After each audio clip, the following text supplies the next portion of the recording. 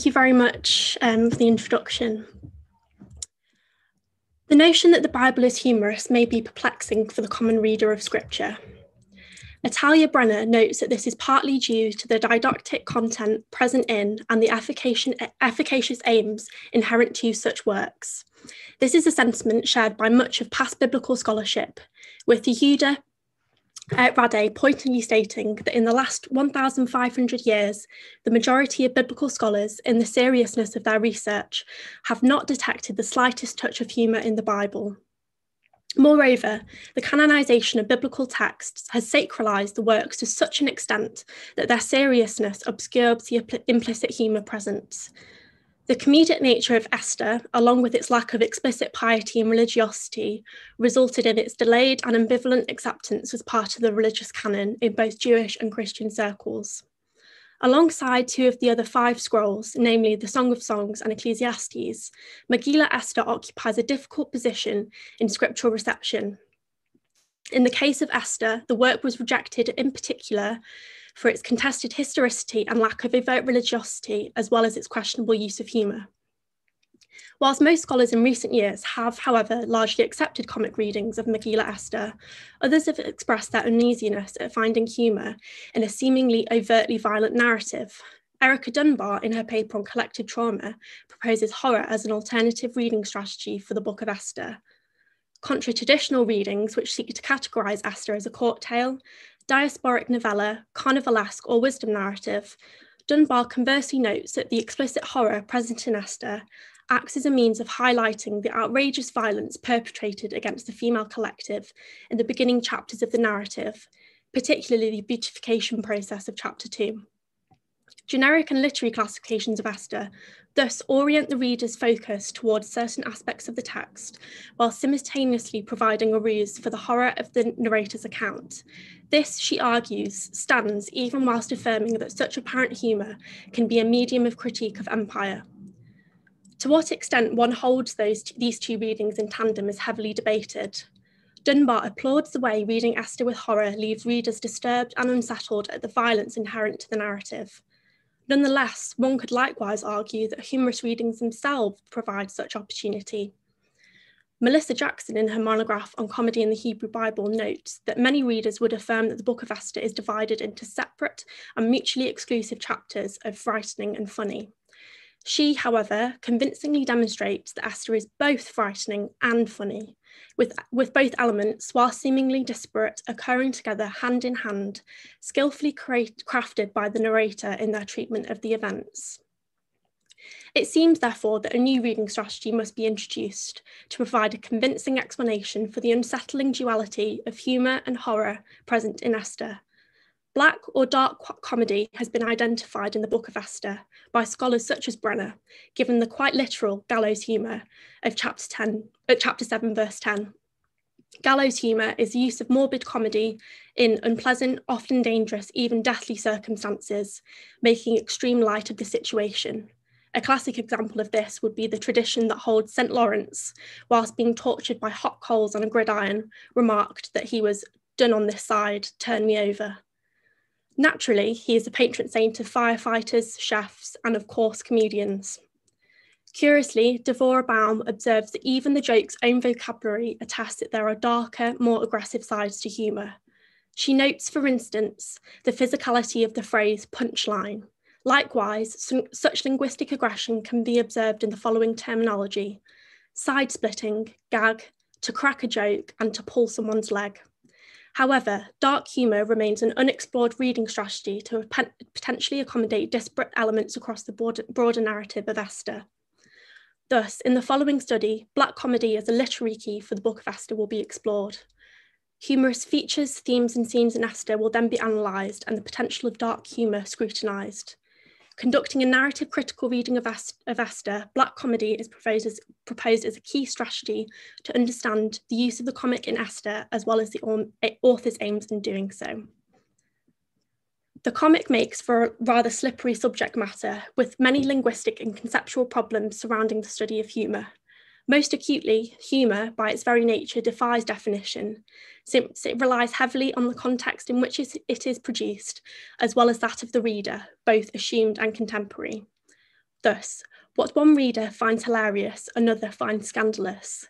This is keenly evident in the violent yet indisputably comic tale of Esther. The multiplicity of meaning surrounding humour gives rise to a polyvalence of interpretation. One must therefore tread an extremely fine line between intentionality and reception. There exists a curious duality between openness to humour inherent to the text at hand and a keen awareness not to read humour into a text where it is not explicitly intended. Moreover, as B.W.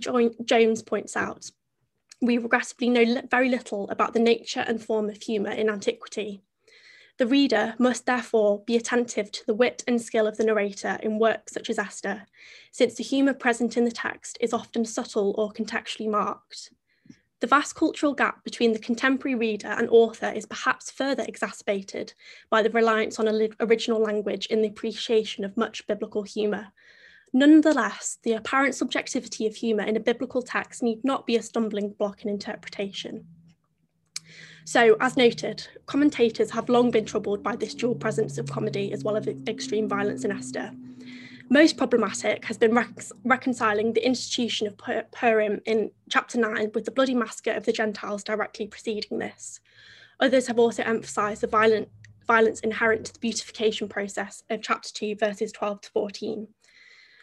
Whilst this apparent genocidal act is an ironic reversal of the command to destroy the Jews, the presence of this in a biblical work remains difficult.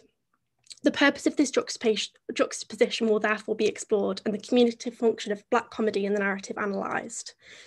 The term black comedy was coined in the 20th century and is derived from the French comédie noire. It is a narrative genre or device in which disturbing or sinister subjects are treated with bitter amusement, usually in a manner calculated to offend and shock. The Book of Esther is deeply humorous and at once extremely violent. Black comedy holds both concepts in tandem, generating both edifying and entertaining content for the reader. So in the following analysis, black comedy as a reading strategy will be proposed. And the characterisation of the main figures through intertextual comparison will be explored. In a longer version of this paper, themes and motifs across the Book of Esther are also explored. But for the purposes of this presentation today, I'm just going to focus on characterisation. So the literary craft of the narrator is evidenced by their skillful characterisation. Whilst it appears that many of the figures in the narrative are pure fiction, these characters are, however, built on past literature. Like other key figures in the history of the Israelites, Esther is commended on the outset for her beauty. This characterisation is found elsewhere in biblical literature, with Moses, Joseph, Saul, David, and Judith all said to have been good-looking or beautiful. In each of these narratives, this motif serves a key purpose, namely to alert the attentive reader to the individual's salvific capabilities and capacities. Sabine van den Einde notes the link between Esther and King David. It notes that the link between Esther and King David is further exacerbated through the comparison of Vashti Esther to David Saul. She writes, in the same way as the handsome David replaced the good-looking Saul, Esther replaced Vashti. She is the better one. The extensive beautification process recounted in chapter 2, verse 12 is perhaps also connected to the cultic worship of Ishtar, Esther's namesake, the goddess in ancient Near Eastern history. Stephanie Daly speaks of a ritual whereby a statue of the goddess was perfumed with costly and exotic scents, much like we see in the beautification process of chapter 2. Many have also noted Esther's apparent passive status in the narrative.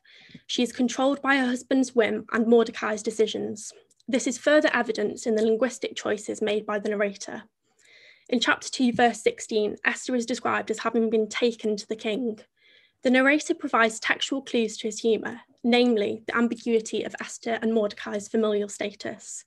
This is since, as Jonathan Jacobs has pointed out, the adoption described in verse 7 may likewise be translated as taking for the purposes of marriage.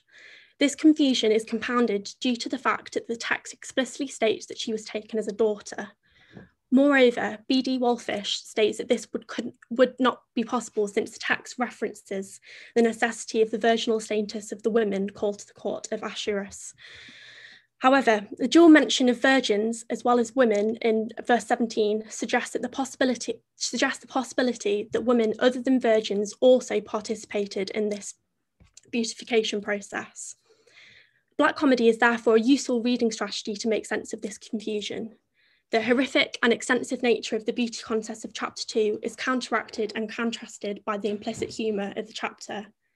It will be charitably argued that the redactor would not have been so careless as to include contradictory statements of Esther and Mordecai's familial status, and more aptly, the narrator would also have been keenly aware of this possible ambiguity and thus its comic potential. And it seems that also early rabbis were aware of this possible confusion. Through the use of black comedy, the narrator is also able to construct Jewishness in contrast to the Gentile figures in the narrative. Mordecai is explicitly referred to as a Jew, first as a descriptor in chapter 2, verse 5, and then titularly in the remainder of the narrative. Wetter argues that Mordecai is presented as the ideal Israelite who guarantees that this identity will survive even under the most hostile circumstances. In chapter 8, verse 17, it is stated that the Persian people were professed to be Jews or were Judaized. This verbal denotation of the Gentiles as now Jews expresses their conversion, the reason for which is explicitly given, because the fear of the Jews had fallen upon them. It is tragically ironic that the threatened genocide of the Jewish people, ultimately results in the religious conversion of the Persian people and their integration into Jewish culture. Those who intend to destroy will, in turn, be destroyed, both literarily and seemingly culturally. This is seemingly undertaken without direct divine intervention. In this way, the narrator is able to avoid criticism of blasphemy, and the reader is able to celebrate with the Jewish people their successes, but with a keen awareness of the violence that has ensued. And the joyous festivity of Purim inscribes this duality eternally. Foolishness appears to be the overarching portrayal of the king. This characterization, however, is undertaken by the narrator indirectly. The narrator shows no particular concern in developing the character of Ahasuerus. He speaks, or rather acts, for himself. This is demonstrated by the fact that each character, save Ahasuerus, is given an epithet. For instance, Mordecai the Jew, Haggai the king's eunuch, and so on. Likewise, the sharp contrast in character between the king and Esther further emphasises his rash nature. This is apparent most explicitly in chapter 7, verse 8. Contra H.H. Friedman, who asserts that joking is not present in biblical narrative, a damning joke can be detected here. As Josiah Darby demonstrates, the moment at which Ahasuerus realises the nature of Haman is at the possible assault of his own wife, which, according to him, is made worse by it occurring in my own house. Jeremy Dalber aptly notes that Esther offers the possibility of the bleakest, blackest joke in Jewish history. The idea that the fate of an entire nation depends on a simple coincidence. Concomitantly, the threat of genocide rested merely on the whim of the autocratic Ahasuerus. Vashti, on the other hand, is characterised with reference to past tradition. Through intertextual links to the Joseph cycle, the narrator contrasts her to Joseph and Ahasuerus to Potiphar's wife. This is due to the sexual undertone of chapter 1, verses 11 to 12. In Genesis 39, the narrator tells of a similar refusal on the part of Joseph. An intertextual comparison is made between the seemingly hypersexual figures of Potiphar's wife and Ahasuerus and the principal characters of Joseph and Vashti. Whilst we are not told of the reason for her refusal, Vashti's implicit comparison to Joseph perhaps signals narratorial approval of her actions. The contrast between Ahasuerus's dismissal and quite possibly violent dismissal of Vashti in conjunction to the lavishness of the banquet described in chapter 1 and the extensive beautification process is accounted for via black comedy. The juxtaposition of the comic hyperbole and the violent characterization makes for an uncomfortable but sophisticated reality.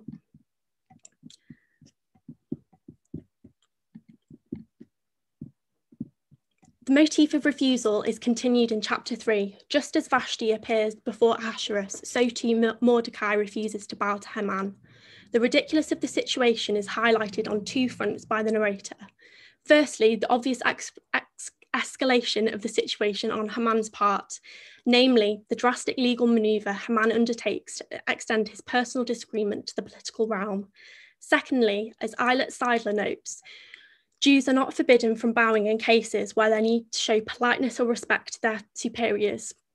Compare, for instance, the refusal to bow to Nebuchadnezzar noted in Daniel chapter 3, verse 12. Clear parallels exist between the verbal exchange of Haman and his wife Zeresh and that of Jezebel and Ahab in 1 Kings 21. In both narratives, the wife is portrayed as orchestrating their husband's downfall through their influence over them. Likewise, bureaucracy and letter writing play a central role in this.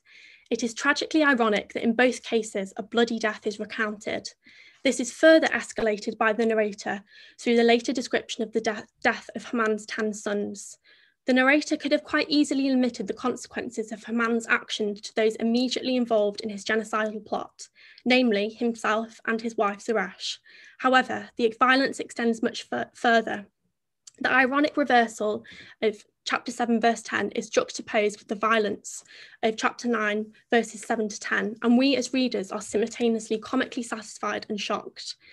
Black comedy, I argue, satisfyingly allows for the tension of this reality.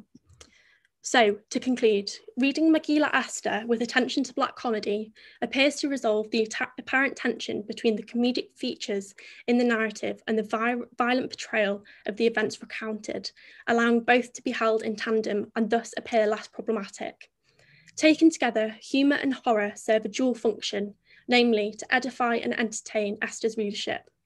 Separating comedy and violence, as many have attempted to do, seeing chapter 1 as highly humorous and chapter 9 as devastatingly violent, not only severely underestimates the literary skill of the narrator, but misinterprets their aims. To hold that there is a sudden shift in tone is to misunderstand the purpose and function of the narrative. The Book of Esther is at once both horrific and humorous. The colonial power portrayed in the narrative is ridiculed doubly, specifically through humorous literary portrayal and the destructive fate of the Gentiles at the end of the narrative, in direct contrast to their intended but failed genocide of the Jewish people. Thank you. Thank you, Hannah. Just one very, very quick question for you. Karenza has asked that she'd like to see the longer paper. Where will this be available? It's a paper based on my MA dissertation, and I'm hoping to present it also at SBL in November, obviously with kind of feedback and stuff from people, because I'm aware that there's probably a lot of weaknesses. After I receive feedback on it, I'll develop it further, and I'm happy to email it to anyone. And the seminar you're presenting it at is actually IBR at SBL, isn't it? Yeah. And a book will be coming out of that Trevor Lawrence and I will be editing, and all being well, your paper will be included in that book. Did you know that? No. Sorry. You do now. If you're willing, of course. Right. Okay. So thank you very much, Hannah.